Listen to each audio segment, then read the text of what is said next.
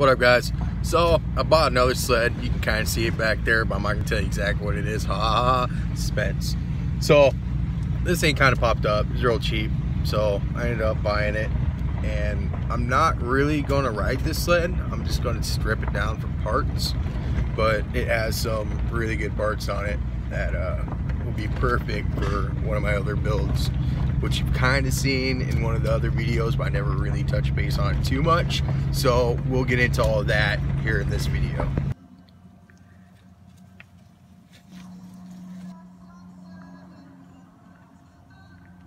So here it is.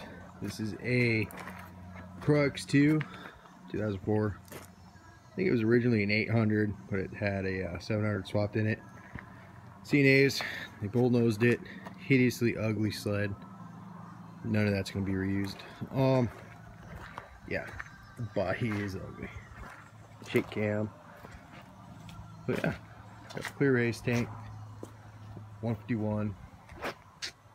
So everybody liked that my Pro XR was 151 for some reason. So here's the goal. Here's a 151. This is a Pro X. Pro X as a whole, kind of clapped out. Perfect part sled. Step one, suspension out. Bummer deal, all the walk rams are gone, and they put cheap shocks on. So that kind of sucks, but it is what it is. And the sled was really cheap, so I'm not about to complain. Step two, seat removed. Step three, remove fuel tank. Oh boy, there's no turning back now. We're dedicated.